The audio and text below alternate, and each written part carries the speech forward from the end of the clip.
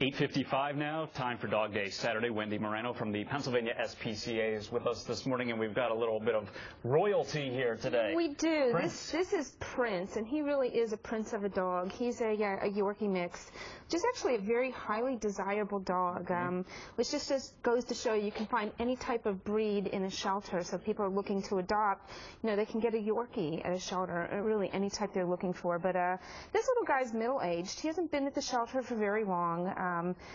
He was surrendered. We don't know why, but he'd make a great dog. He's housebroken. Everyone's like loving him. Yes, he's a great little dog. He has gotten so happy in the last 2 minutes here.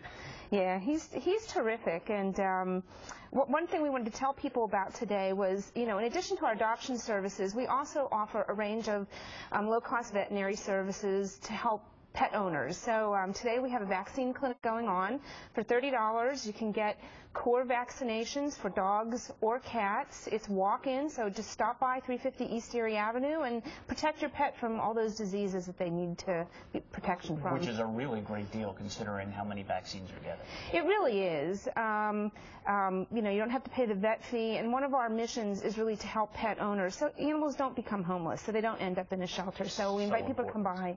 All right. If you'd like more information about Prince or any animal, call the Pennsylvania SPCA at 215-426-6304. You can also go to their website, pspca.org.